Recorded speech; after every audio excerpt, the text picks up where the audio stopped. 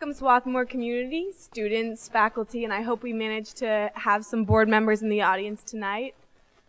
But actually, SWAT community, you may be in the minority because tonight, students from over 70 schools have joined us this weekend at SWAT for a convergence on fossil fuel divestment, which is pretty exciting.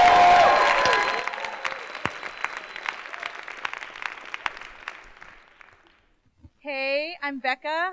I'm a senior at Brown, and I'm so happy to be emceeing with Alexa tonight.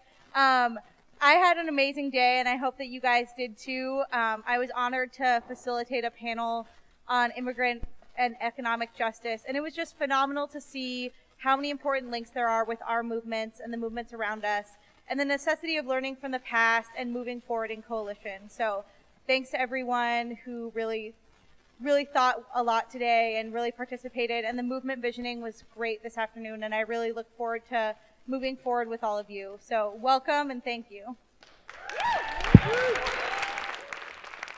And my name is Alexa. I'm a senior here at Swarthmore, member of Swarthmore Mountain Justice. And I spent the day mostly building art for a really exciting action we have tomorrow to really conclude the weekend that we've had. And you should all check it out. Everyone's welcome to participate. 2 p.m. tomorrow in the amphitheater, or in case of inclement weather, the Science Center Commons.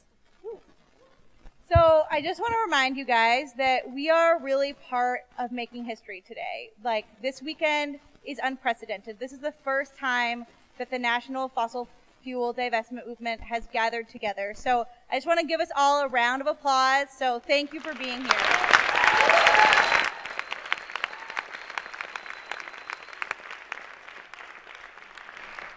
To kick off tonight, we're really honored to have a Swarthmore spoken word poet here tonight. So please give Noel Quinones a round of applause for his performance that he's about to do.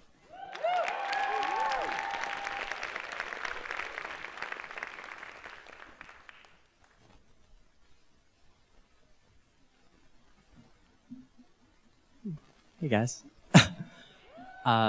So my name is Noel Quinones. I'm representing Oasis, our art Spoken in Soul. It's the spoken word poetry group on campus. So they asked me to do a few spoken word pieces for you guys. I'm going to do 3 pieces. I apologize. I don't have any pieces about divestment. They said that was okay.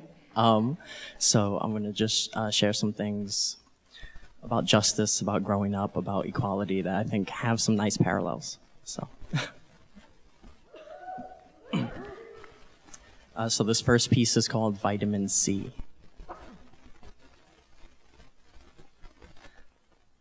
Imagine a bright, clammy-skinned, pudgy orange with a little brown stem sticking up from the top. A middle school supernova. I brought the morning stuffed deep in my back pockets every day I walked to school. The explosive padding of my bright orange North Face winter jacket made all the kids cover their eyes because the sun only wanted to reflect my unrhyming color. Yet every kid took in a daily dose of vitamin C, and the C stands for contradiction. Like, ever notice how orange juice isn't actually orange, it's yellow? How Jersey Shore residents aren't actually yellow, they're tanned? How Sammy Sosa went from tanned to bland? So I decided to take up the mantle of misunderstanding. Sporting a bright orange Yankees baseball cap, wondering why everyone always thought I was rooting for the Mets. I was rooting for color, discussing it at length within the bellies of middle school cafeterias and between slurps of water fountain hysteria. Where is the orange Power Ranger? I know Fox Kids has been hiding him from me for years, and I swear when I find him, I'm going to go Mighty Morphin on his... And Noel's parents think he needs a color intervention.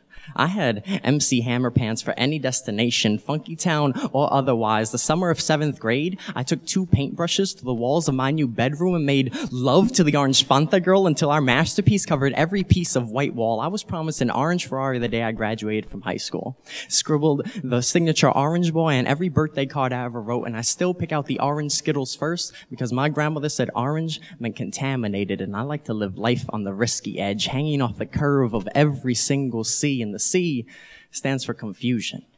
Like Why orange? Of all the colors in the rainbow, or kid, do you rainbow dance that all too happy step between the color lines? You colorblind, until I realized that the C stands for conundrum of a childhood.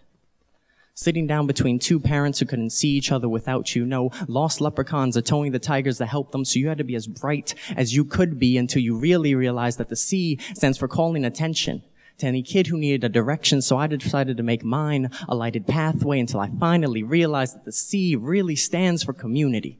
For Garfield and Patty Mayonnaise, for any kid drowning to find Nemo or bouncing to reach Tigger, any girl looking for a clue with Velma, and any boy looking for courage with Naruto, anyone still trying to explore the world outside the playpen with Chucky, or still cloaked under Kenny's hoodie, I am there with you.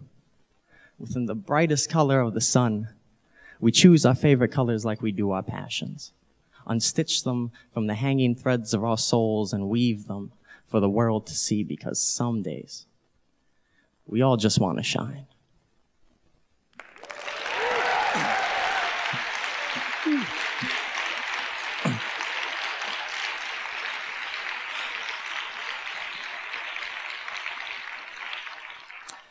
Thanks. So that was to lighten the mood. Now we're getting a little serious. It's usually how it works. But yeah. So apologize for the paper. It's a new piece. I usually like to memorize. So this is my second piece, and this is called Thumb Wars.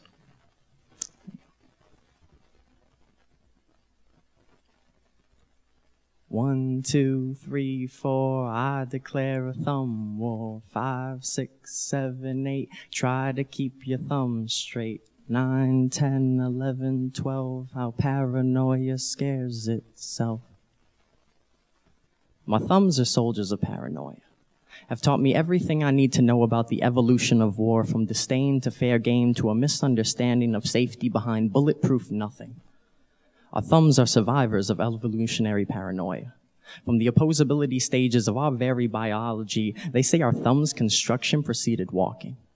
A testament to our need to grasp our surroundings before we ever decide to explore things we need to travel to. Our thumbs are survivors of a paranoid past.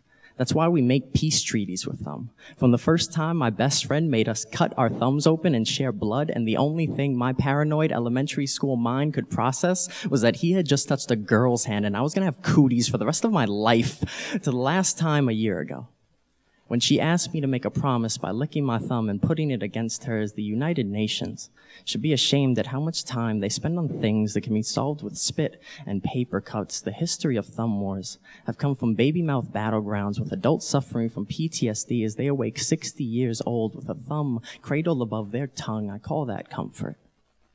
No wonder our thumbs wave desperation on the sides of highways, because they are baffled at why they are used to travel, from changing evolution to becoming a symbol for hitchhiking. Call it comfort.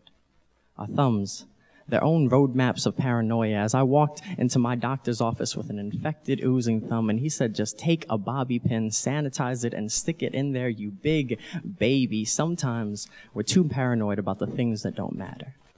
So stop searching for words within the flesh and just kiss the flesh. Everyone wishes to lift the skin, but I still write before ever exposing anything. Expose everything. Put your genetic material on your thumb. Stick it into someone else's. Prove we have evolved regardless of the paranoia of our past. Grasp and just hold on.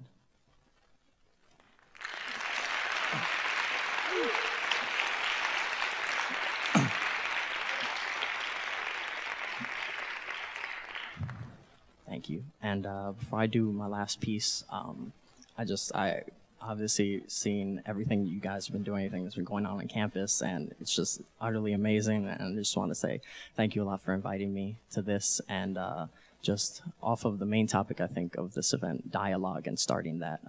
Don't forget that I will be here. I would love to talk to you guys about poetry or otherwise. People tend to forget that I like to talk about these things. So yeah. All right, so this last piece is called Remember.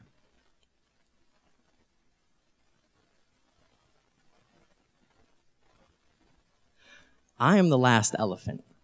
Hear my thoughts. A memory spanning the lands of 2 continents. I know the Ivory Coast like a trunk supporting the weight of 800,000 dead historians. The way my mammoth ancestors made libraries from their skeletons, a 10 million volume strong archive buried in Siberia, waiting for someone mindful enough to unearth an extinction of knowledgeable creatures. I stand 4 legs of majestic archaeology, but all you see are 2 curved spears for a jeweler's cracked economy. See, I have been known to demonstrate self-awareness upon seeing myself in the mirror. This means I recognize decay within the simplest of wrinkles upon my flesh and still smell the poacher's net constricting my tendons, forcing me to fall upon a ground long tenderized by my footsteps. We have one of the strongest memories of any animal on the planet. I remember it all, the destruction of homeland and extinction of ancestors, then the use of our bodies as labels for political domination, how humans use us to reinvigorate their own memories. I remember. For I am a Latino, hear my knowledge of memories spanning the lands of millions. I know my past by the American history textbooks that so readily forget it.